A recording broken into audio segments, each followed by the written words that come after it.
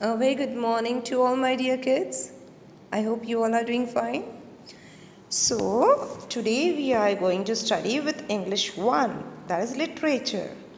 Are you all ready? Today I will make you listen with a poem. Do you like to hear the poems? So, my dear kids, today we are going to learn about the poem Colors in Nature, chapter number 5. That is page number 7676. Are you all ready? So open your book and get ready. Firstly, I'll recite the poem for you.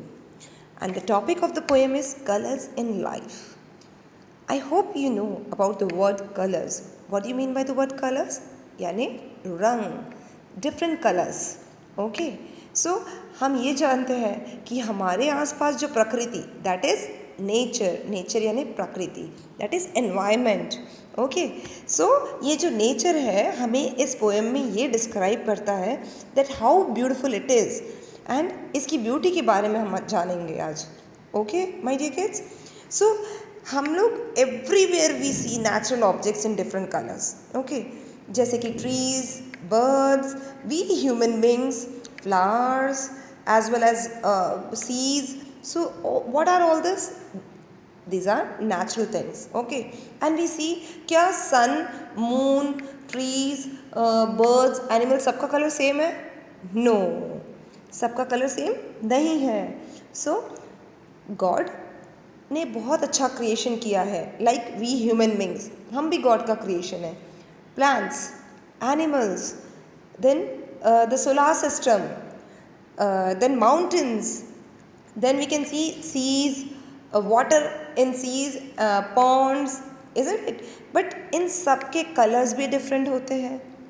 Yes or no? Yes. So we will study about the nature and its beauty in this poem. So natural things, whenever we go somewhere with for a picnic or somewhere, and when we see the nature surrounded to us, what is our expression? हमारा expression क्या होता है जब हम बहुत सारा garden देख लेते हैं या वाटरफॉल देखते हैं या स्नो देखते हैं, तो हमारा एक्सप्रेशन कैसा होता है? Wow, isn't it my dear kids? So let's start with the poems. White is the swan, white is the duck, black is the night, black are the crows. In this first 4 lines, the poet of this poem says that white is the swan, swan यानी हंस, and white is the duck, duck यानी बतख. Okay, सो poet ये बोल रहा है कि मैंने जो बर्ड्स देखे हैं that is swan and duck, और दोनों का ही कलर वाइट है. यहाँ तक तो कि जब दिन डूब जाता है और रात हो जाती है तो रात का कलर भी ब्लैक होता है. अंधेरे में डार्कनेस दिखता है तो वो कलर कौन सा है? ब्लैक. और तो और क्रोज जो है, यानी कि क्रोज यानी कौवे, क्रोज का साउंड कैसा होता है? क्वैक. सो क्रोज का कलर भी ब्लैक है. Blue is the sky, blue is the C, green is the grass, green are the trees. Then next 4 lines में पोएट ये कहते हैं कि स्काई की तरफ जब हम देखते हैं और स्काई का कलर ब्लू होता है, और तो और हमें क्या पता है सी जो है, आपको पता है सी का कलर ब्लू क्यों होता है? बिकॉज सी के अंदर क्या होता है? वाटर. क्या वाटर का कोई कलर होता है? नो, वाटर इज टेस्टलेस, यानी वाटर में कोई टेस्ट नहीं होता है, और तो और वाटर में कोई कलर भी नहीं होता है. तो फिर सी ब्लू कैसे है? गुड क्वेश्चन है ना, बिकॉज वाटर के अंदर जो है वो स्काई का कलर रिफ्लेक्ट हो रहा है, और जो स्काई है वो कौन से कलर में है? ब्लू. सो जो ब्लू कलर है वो रिफ्लेक्ट कहाँ कर रहा है? सी के अंदर. इसलिए हमें सी का कलर ब्लू दिखता है और वाटर का कलर हमें ब्लू दिखाई देता है. इसलिए पोएट कह रहा है that sky is the blue and blue is the sea also. Green is the grass, green are the trees.